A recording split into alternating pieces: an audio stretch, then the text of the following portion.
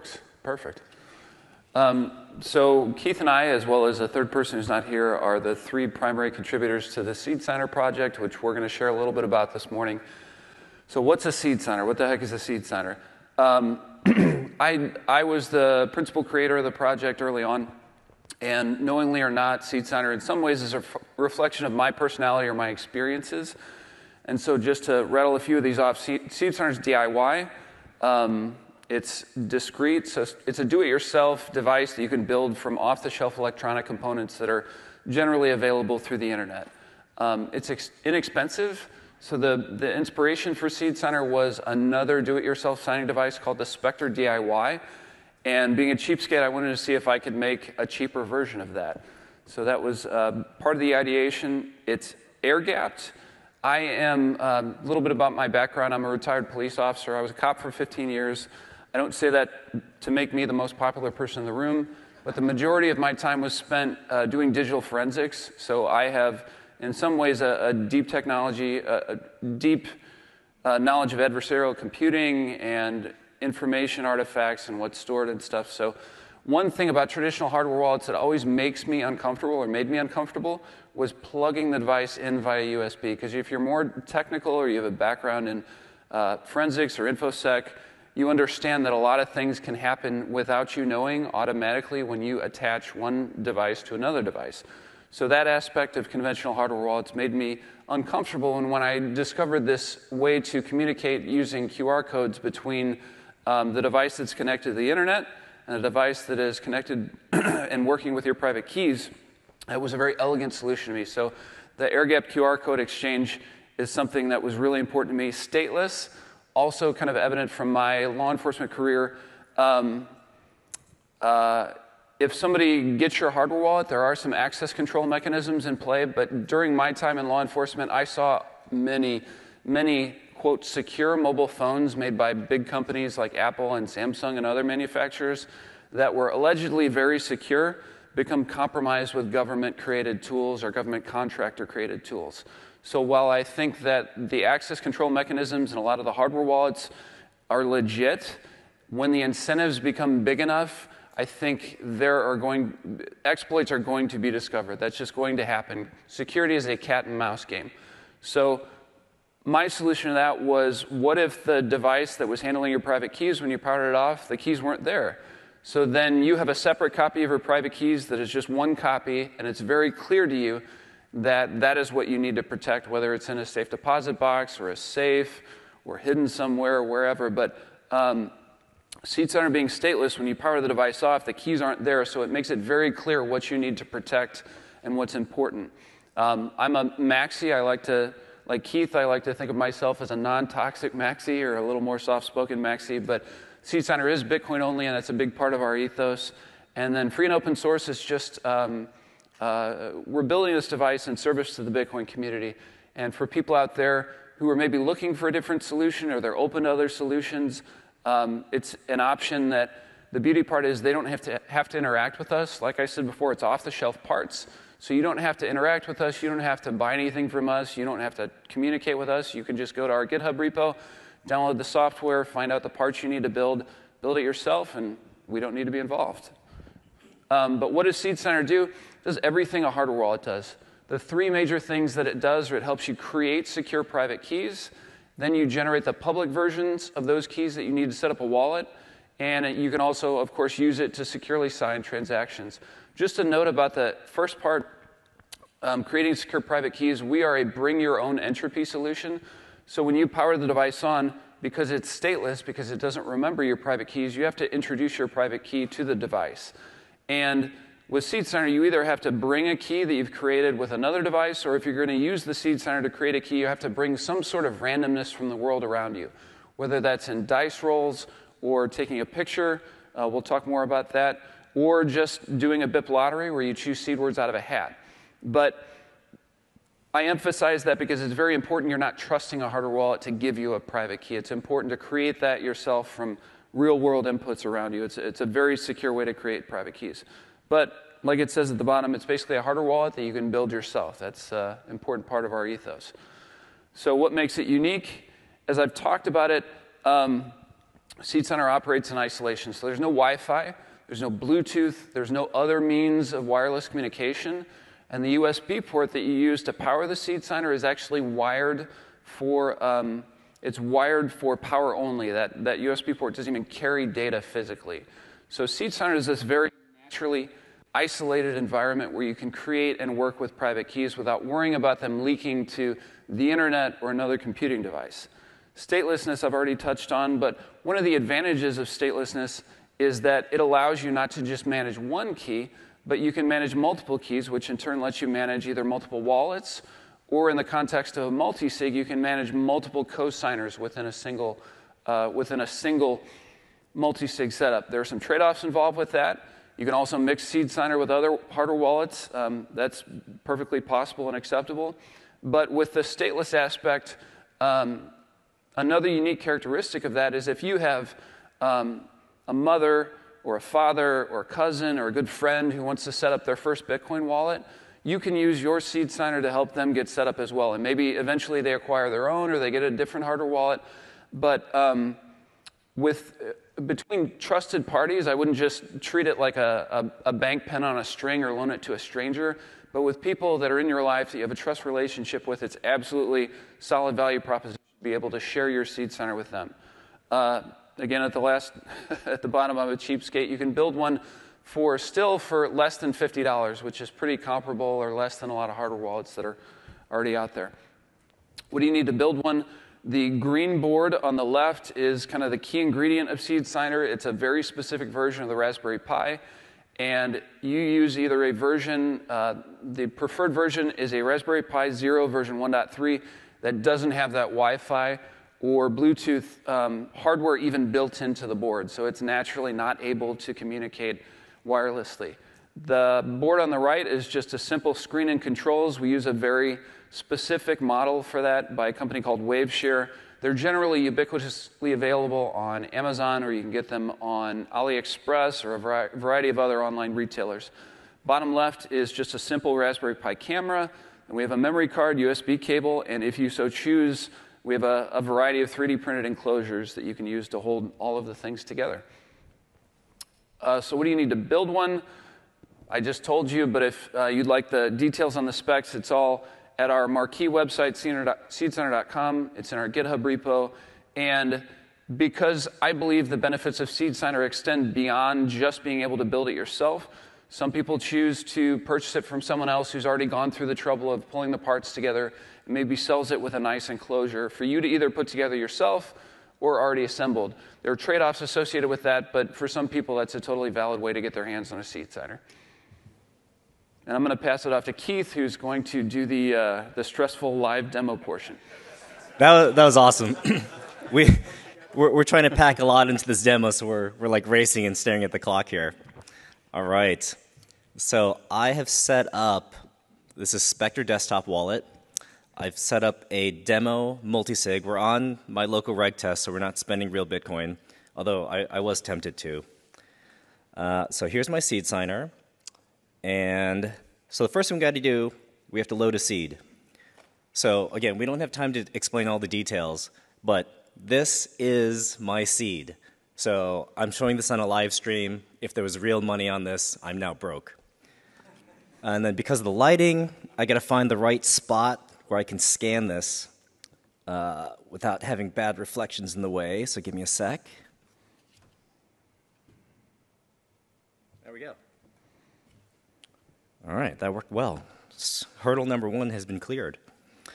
So the seed is now on board on the SeedSigner. So I can go into my wallet. I want to send some Bitcoin. I've got a transaction already waiting for signatures.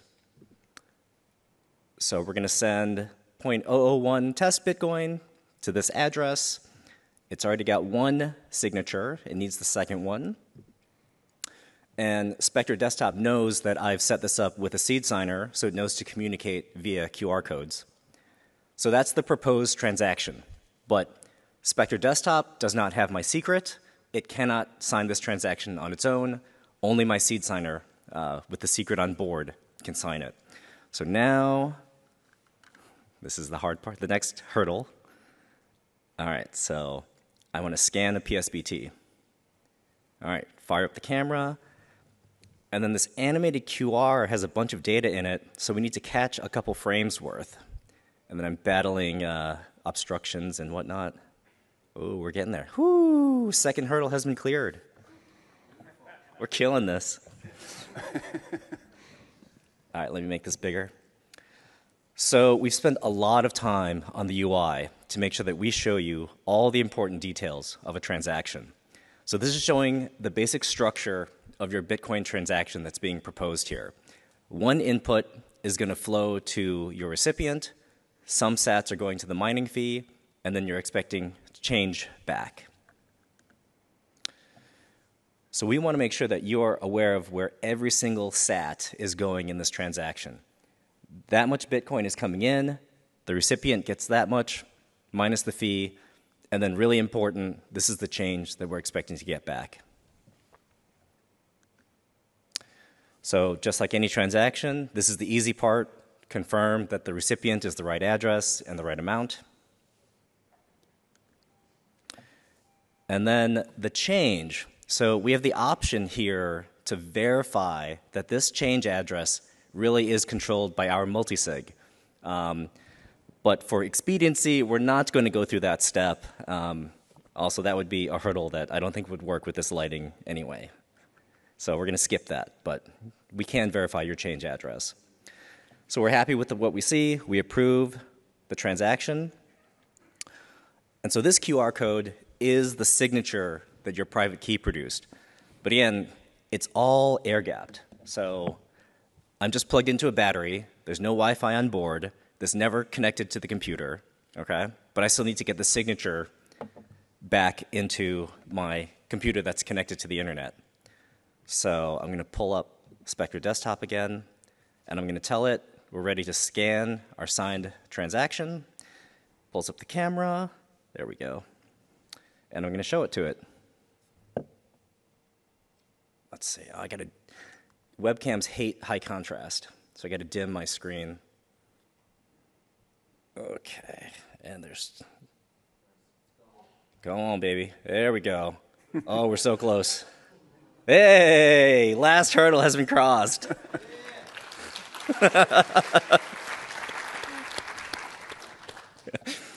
They're applauding because our project does what it's supposed to do. Right. Basic functionality. And then we can send the transaction. So we've signed a multi-sig transaction, completely air-gapped, only using QR codes back and forth. The secret has only been on the seed signer. If we pull the power, the seed signer is wiped, and then the secret at that point only lives on this QR code, which I have to put back into safe storage. All right. Successful.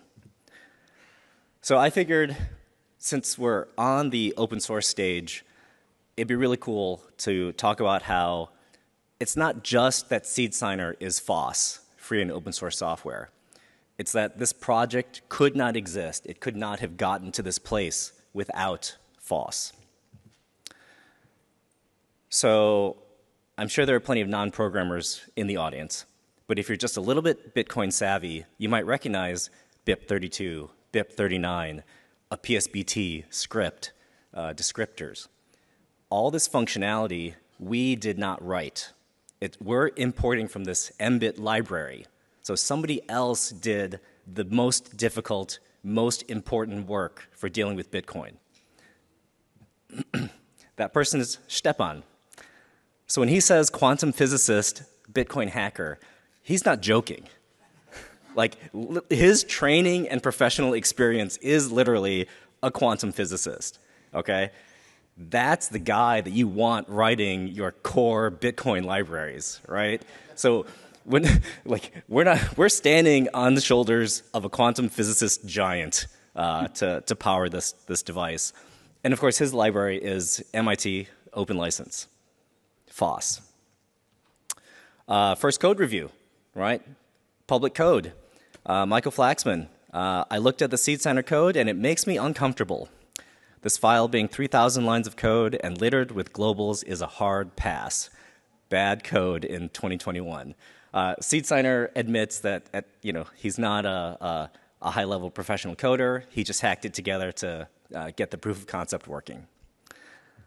And so his response, I'm still very new to coding. Why is a 3,000-line single Python file bad, and why are globals bad? Right? There's a lot to learn. And then this was Michael Flaxman last night. We asked him if we could get permission to show that screenshot. So he's a good guy, and yeah, I'm glad he's a fan of the project now. It was all deservedly true. So first open source collaborator. So Nick, he's the third leg of our stool here. He's got a full-time job. He's got a family, right? Nick is not available to hire as a developer for a project. So even if we had funding, we couldn't get Nick. Nick only works on this project because he thinks it's cool. He thinks it's fun. Like, he loves doing it. He loves Bitcoin, right? He's a volunteer. And so he was the first major contributor that looked at the code, agreed that it was garbage, and said, hey, you know what? I can help improve it. And he did. So by May of 2021, the code was totally revised by Nick's contribution. And then, thanks to Rootsoul and Odell, they invited SeedSigner to join them in the FOSS Dome. This was 3 conferences ago. And the only thing on my agenda at this conference was to check out the SeedSigner talk. Because I'd heard about it on Twitter, I was curious. And there were like 10 of us in this like swelteringly hot greenhouse effect dome where the AC was broken and it was terrible. But it was great. I got to see him in person and kind of get a judge for his character and see if it was somebody that I wanted to work with and contribute to his project. And I got other nudges. So I was working on changes to the Spectre desktop software, and Stepan runs that as well. And in the middle of that, my PR, he says, hey, by the way, we just added SeedSigner support. So that was another just endorsement of that this was a project worth paying attention to, and that it really caught my eye. So 5 days later, I built my first SeedSigner, and then within the first month and a half, I just started going crazy, building new features, trying to make improvements, and I haven't stopped since. That was almost 2 years ago. The UI. None of us are UI designers, so the first version looks like a DOS prompt. And now this is the current version. Like, it's amazing. It's incredible. And it was by a professional designer.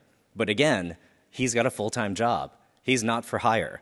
He volunteered his time and his incredible gifts to do the most professional, most beautiful UI, UX work on a volunteer basis for SeedSigner.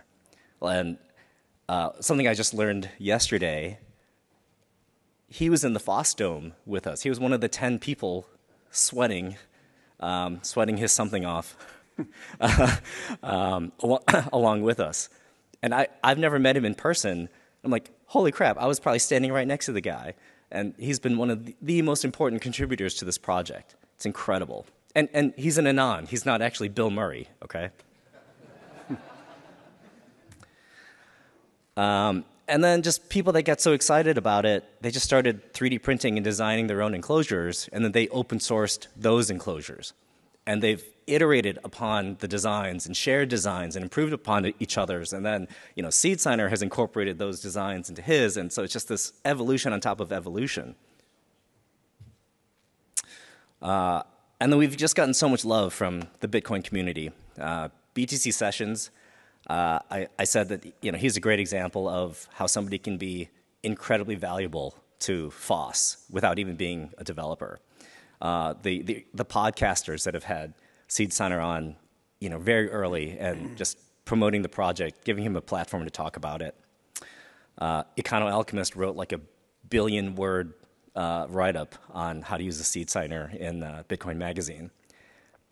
And then we get invited to talk at all these awesome conferences, and we get to travel the world when we can afford it and share this project with people. we did hands-on workshops in El Salvador, and I got to use my high school Spanish to like just barely get through them. It was incredible. It was incredible. And then it's a volunteer project. We're not doing this to get rich. That ain't gonna happen. But we have gotten funding. So HRF has been huge. Coin ATM Radar came out of nowhere and was a huge supporter for us. And so I was able to get full-time funding for 5 months out of the last 2 years.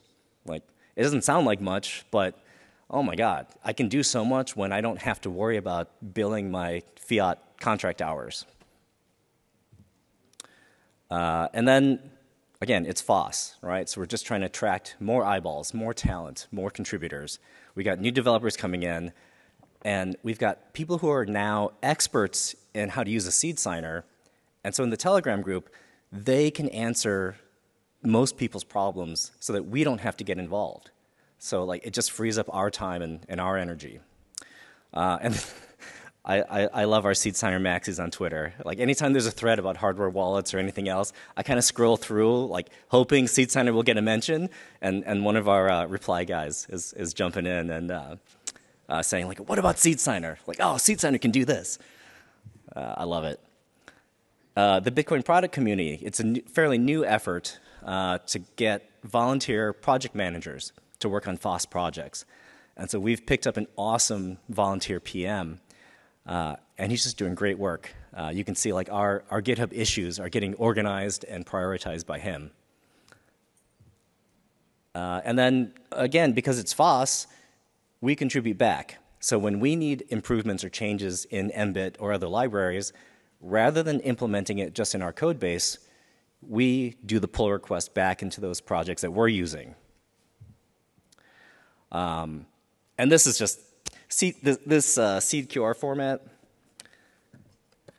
This is like my very simple solution to load your seed into the seed signer as quickly as possible. It's a very simple thing, but it's kind of like my tech baby.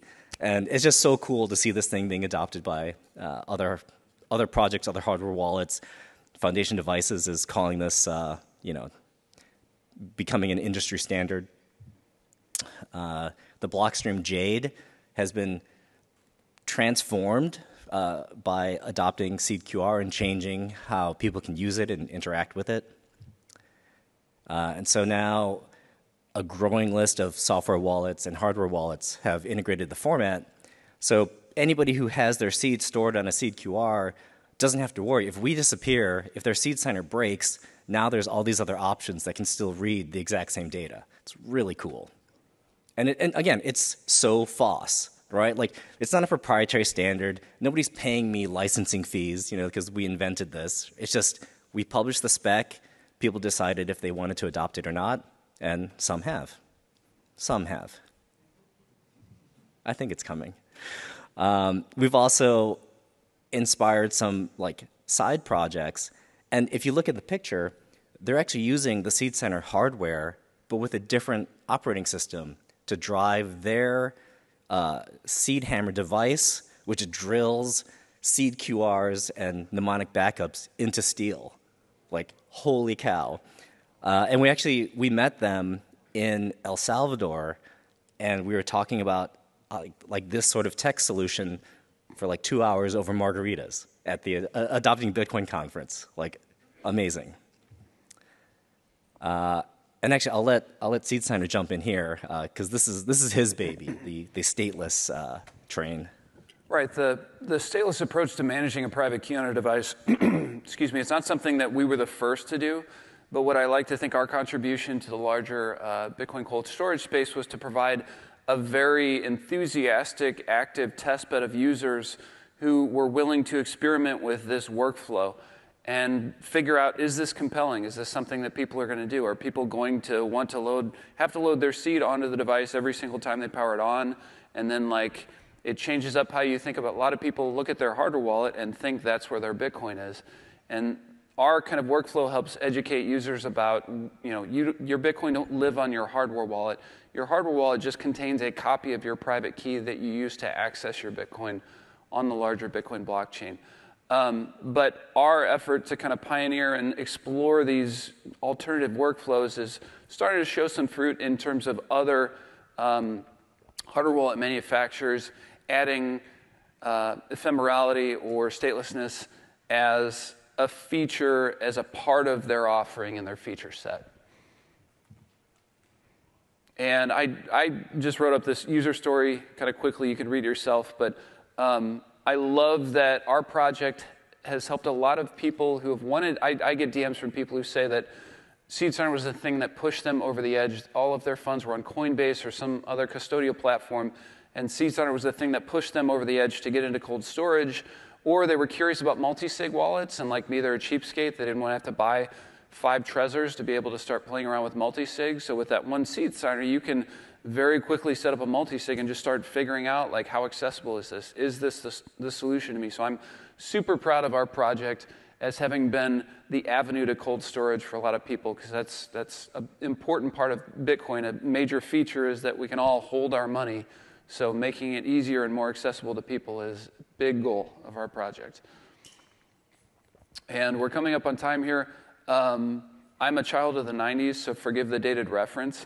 But in the 90s, a lot of the bands you've heard of listened to this tiny band called the Pixies. And the Pixies were very innovative in terms of their musical style, did a lot of unconventional things in their songwriting. And it wasn't exactly accessible to a mainstream audience, but a lot of other bands that achieved a lot greater popularity in terms of exposure and significance were really into the Pixies. So I don't know what the future holds for SeedSigner. I think that DIY build your own signing device has caught on probably even more than I expected it to, and all signs point that it will continue to grow. But even if SeedSigner doesn't get to mass adoption, I'm really proud that we were able to pioneer some of these ideas that have been influential within the cold storage space, and kind of that's what anyone wants to do is, with my background, retired cop, doing digital forensics. What am I going to be able to contribute to the Bitcoin space? I don't want to do chain analysis. I don't want to be the guy trying to figure out how to break into your hardware wallet.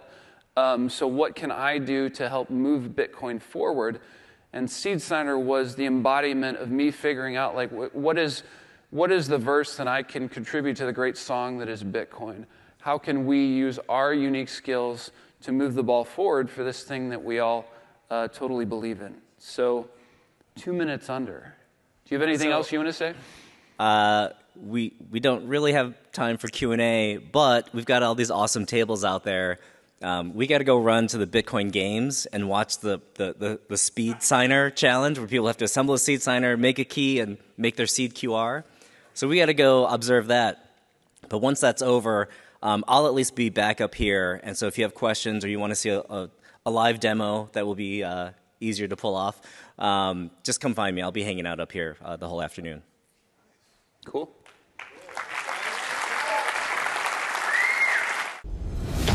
Thank you, Miami, for the last 3 years in this amazing city. The whole world shut down, but Miami welcomed us with open arms. We want to show Bitcoin to the whole world. We are taking the conference on the road to set the stage for Bitcoin in a new city.